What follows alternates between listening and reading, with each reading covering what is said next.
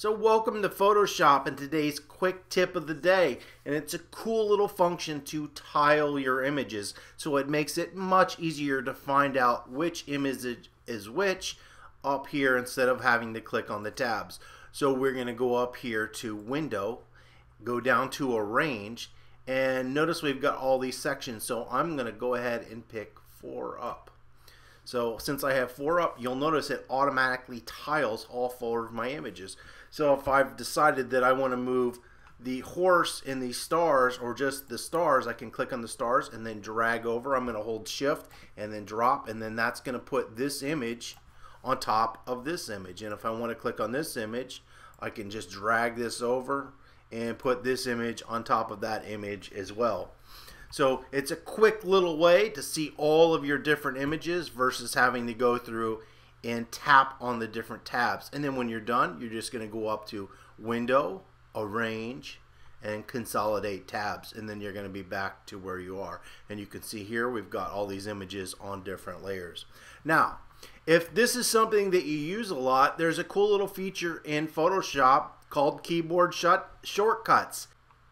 So if you'd like to make this a shortcut, you can go up here to the Edit menu. You can drop down to Keyboard Shortcuts. And right here under Application Menus, we're going to scroll down and we see here's Window. So Window, Window, we're going to open up that window. Remember we had Arrange. And then we're going to scroll down to 4 up. And right here we can make our own keyboard shortcut. So let's see. I could do Command Shift. Can't do Command Shift 4 because that's screenshot.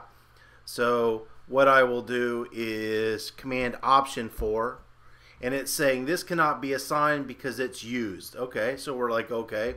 So how about we do Command Option Shift 4?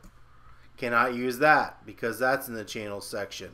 So how about we use Tile? So Command Shift T. So there we go. We've got Command Shift T is going to tile 4 up. And then we can come down here. Well, we can hit Accept. Then we can go Consolidate to Tabs. So we're going to do Command Option Shift C, and that's going to be Consolidate to Tabs. And we're going to hit OK.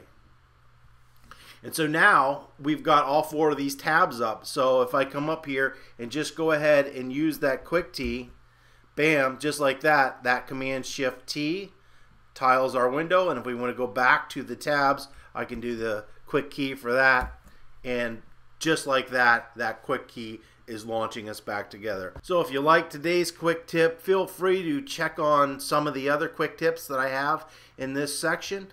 As always, leave all your comments and questions below, and don't forget to subscribe.